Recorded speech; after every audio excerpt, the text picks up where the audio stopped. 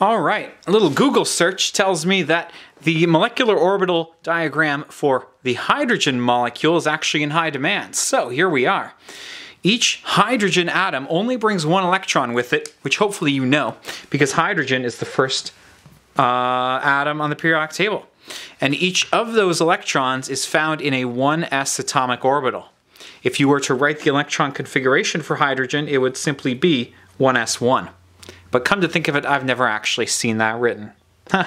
You learn something new every day. Anyways, the 1s atomic orbitals of the two hydrogen atoms overlap with each other to create a bonding and antibonding molecular orbital.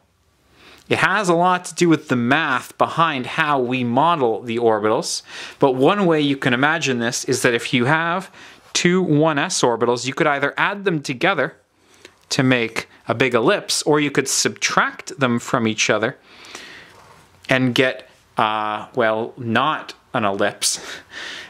You'll get like kind of two circles that look like they fought each other for a while.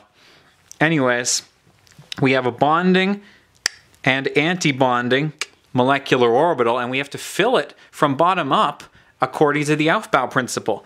We have 2 electrons total in the molecule, 1 from each H, 1, 2, and I'm done. This is a molecular orbital diagram for hydrogen. The end. You'll note that the bond order, which is the number of electrons in bonding molecular orbitals, 1, 2, minus the number of electrons in anti-bonding molecular orbitals, there's none there, divided by 2, is 1, meaning that the hydrogen molecule is held together with a stable single bond, which probably also is not a surprise to you if you've had any experience drawing Lewis structures.